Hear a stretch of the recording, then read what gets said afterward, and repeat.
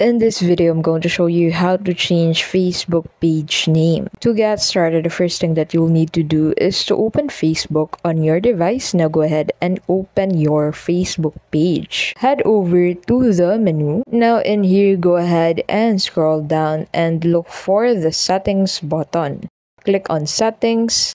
Now scroll down and look for the page setup button. And here, go ahead and click on the view button beside the Facebook page name. And this will allow you to change your Facebook page name. In here, you can enter the new Facebook page name and click on the review change button. Now take note that if you change your Facebook name now, you won't be able to change it for 60 days. Thank you so much for watching. I hope this can help you out. If it did, please don't forget to give this video a like and subscribe.